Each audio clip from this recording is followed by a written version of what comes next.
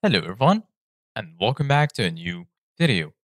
In this video, I'm going to show you guys how you can export your Microsoft Teams chat history.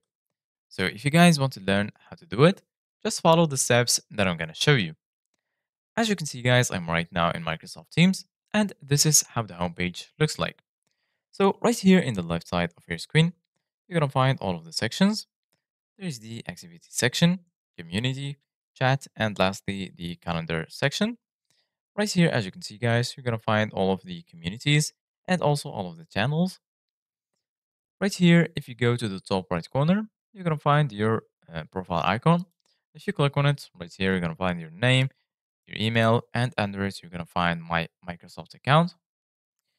If you click on it, this will take you directly to your Microsoft account, or you can just open a new tab and then type Microsoft exports my data.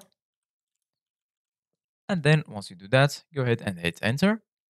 And then just go ahead and click on this link right here. And as you can see, guys, right here, you're going to find a guide that will explain you all the steps that you will need to export your data in Microsoft Teams. So I'm going to click right here, General, Exports, and Delete. And right here, as you can see, guys, this is the steps to export your activity data.